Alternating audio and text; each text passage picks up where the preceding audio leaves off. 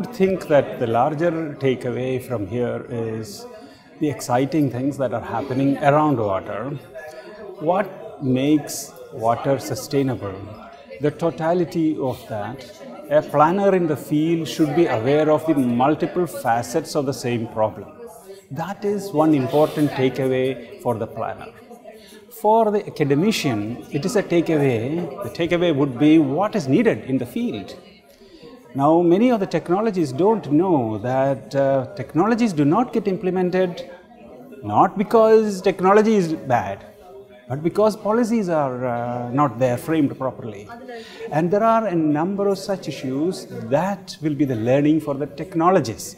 And it is not their technology that will eventually drive the world, it is the policy that will drive the world, it would interface that will drive the world.